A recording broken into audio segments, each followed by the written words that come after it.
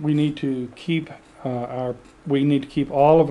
the presidents, whoever they may be, and world leaders in our prayers, that they might seek God's guidance and seek God's direction in the decisions that they make, affecting their lives and the life of the country that they're over.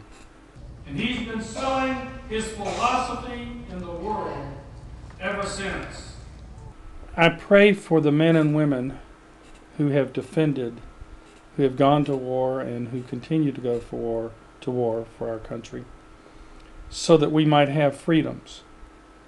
I personally believe, again, this is my personal belief, in something that is called that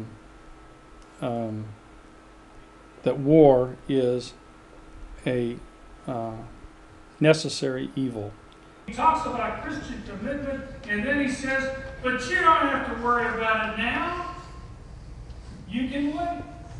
It's not just a situation in which God has given us authority, but God, I believe, in fact, has blessed this country with many, many things.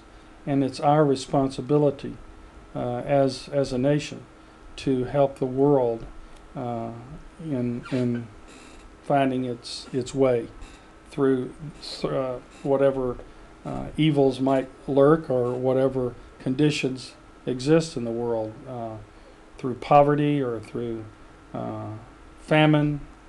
I believe that our country, if it has been blessed, is called to bless other countries.